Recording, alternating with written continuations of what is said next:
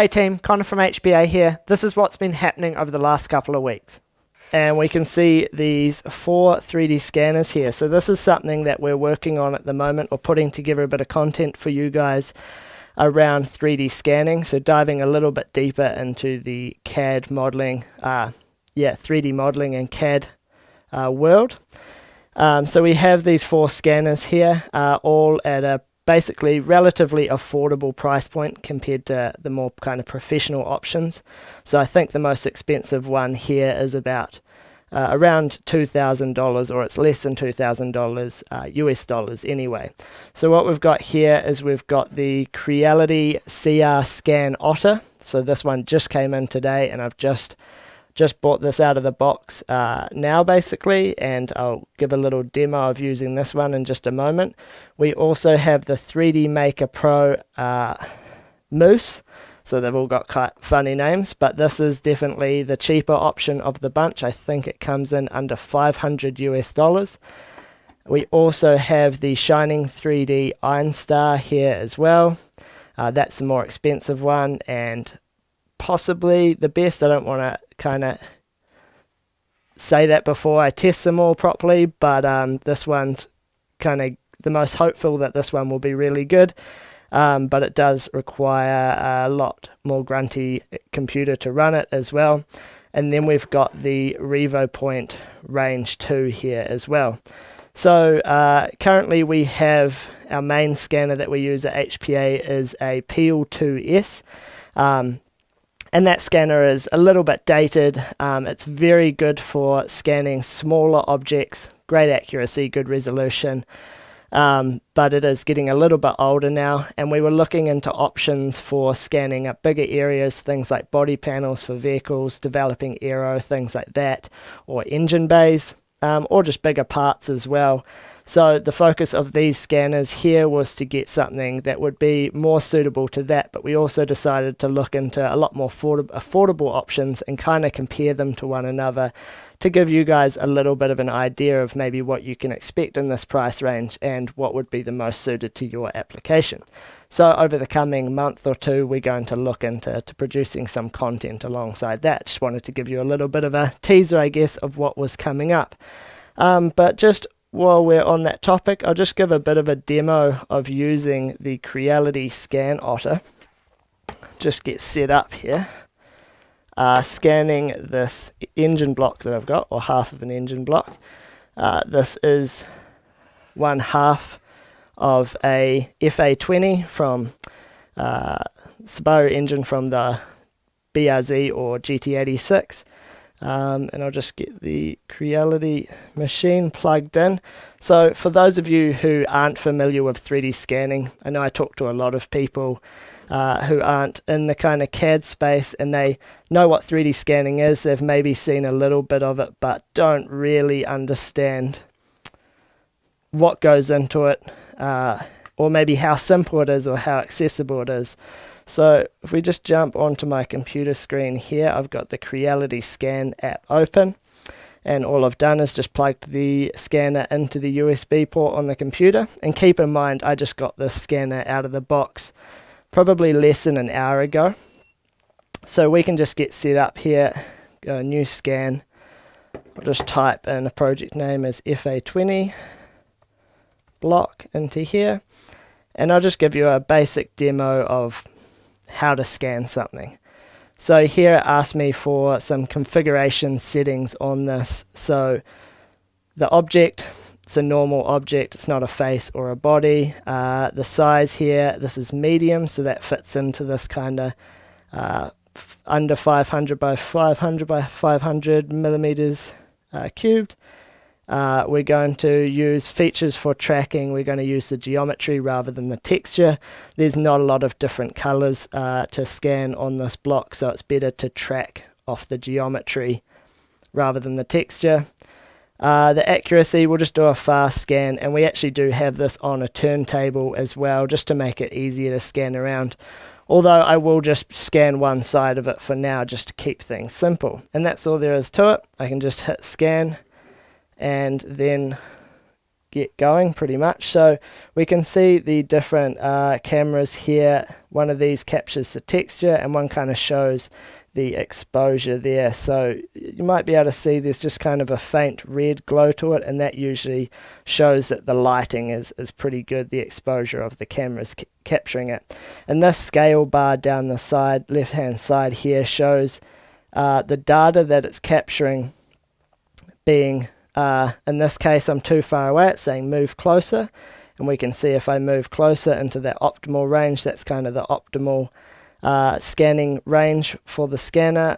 And then if we move too close, it starts getting too close, and again you start to kind of see the image, we're starting to lose the data that we're capturing again as well. So if I move back, it'll do the same and eventually start to lose it again.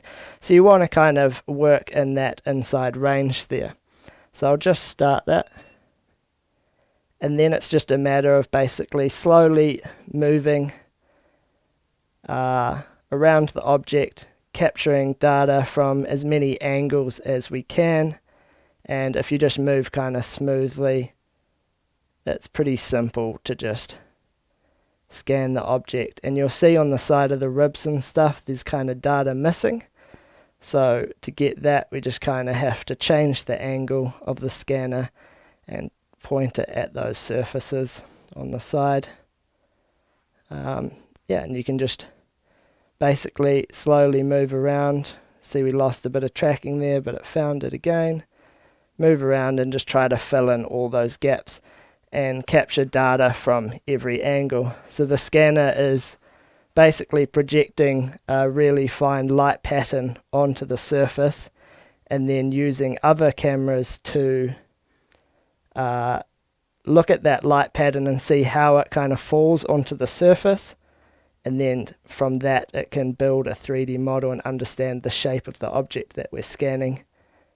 So it does that by, it has two cameras capturing that light, and it has a projector, and it uses a technology called triangulation to determine the shape and distance of the object. So I'll just keep it basic. We'll just leave it at that. But you can see how it would just rotate it around on our turntable here, making it easy to capture all the data. Take a little while to work around, and I'll just stop that. And then from there, if we're looking at my computer screen, what we have at the moment is the point cloud. So all of these points that we see in here are the data points collected from the scanner. And basically from there what we want to do is complete the scan, and we can see here this is also still the point cloud, and what we can do is just move from there and move on to convert this into a mesh, and then bring that into our CAD software, for example Fusion. So I'll just click here and do a one click process. Not sure if this will work, or if I would need to come and play with this a little bit more, but we'll let that start processing as we go, and we'll just move on to another topic and maybe come back to look at that in a moment. Just move some of this out of the way.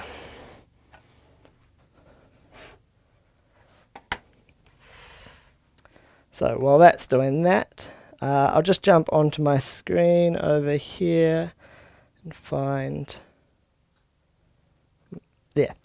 So the other week on the podcast we had Joe from 3D Systems as a guest, and Andre talked to him about a bunch of topics, mostly around the 3D printing space. So for those of you who aren't aware of what 3D Systems is, they're basically the original creators of 3D printing. So back in the 1980s, I think, the founder of 3D Systems came up with 3D printing, and they also do a lot of other 3D manufacturing and technology things as well. But naturally, being one of the leaders in the industry, and Joe being a big part of it as an applications engineer, specifically around motorsport applications, he has a huge amount of knowledge about 3D printing, the technology, where it's come from, where it's going, and what's possible. So they get into talking about the possibilities with FDM, which is kind of the 3D printing that most of us would be familiar with. 3D printing plastic parts, kind of building them up layer by layer. But they also talk a lot about SLA and SLS, which is 3D printing of metals, and all the possibilities there, because that is kind of Joe's bread and butter. They talk about how it's used in the motorsport industry. It's used all the way up to the likes of F1, doing some really awesome things. Unfortunately, a lot of that was kind of covered under NDAs, so they couldn't get too much into it, but they definitely covered a lot of topics. But they also cover what's really important with 3D printing to consider is the practicalities around manufacturing. So that's when you look at 3D printing a part compared to if you're going to CNC machine the part on a 5-axis mill, for example, when you would choose one over the other, because even if you're an advocate for 3D printing, it doesn't mean it's always going to be the best option. So it's good to understand when's going to be the best case for 3D printing or some other manufacturing method. So we'll just jump back. I'll recommend jumping over to listen to that podcast if you're interested in learning more about that. It's definitely not just interesting for those of us who are into CAD and things like 3D printing. If you're generally interested in motorsport, which I assume most of you are, very interesting to listen to. So I'll just jump back over and see how that 3D scan's going. So we can see here that it's just converted this over to a mesh. And we also captured the color texture here. It's pretty boring, it's just cast aluminium. We can turn that off if we wanted. Or not, it's lagging a little bit. But that's just a basic mesh of what we captured there. And we can go down here to export. And I'll just export this to my desktop as a STL format, which is a mesh file. That's kind of the standard thing that we get from a 3D scanner, and I'll call that FA20 block. So that's just saved onto the desktop, and that has exported that there. So if I jump into Fusion 360 here, I'm in the mesh toolbar, I can just insert that mesh from my computer, go to the desktop, FA20 block, open, and that'll just dump that in there. And from there, obviously if I'd spent the time and gone around and scanned the whole thing, I could have a complete engine block in there, and I could work with that mesh from there to convert it into a 3D model, or just use it as a reference for scan-based design. So for example, if I wanted to make a bracket or a water neck or something that comes off the side of the block, or just assemble it in an engine bay, for example, and make engine mounts if you're doing a engine swap, that would be the perfect example. So that just shows you in a couple of minutes the kind of results we can get, and you can see how it wouldn't be too difficult to capture that whole thing, clean it up a bit, and get it in here all tidied up and complete.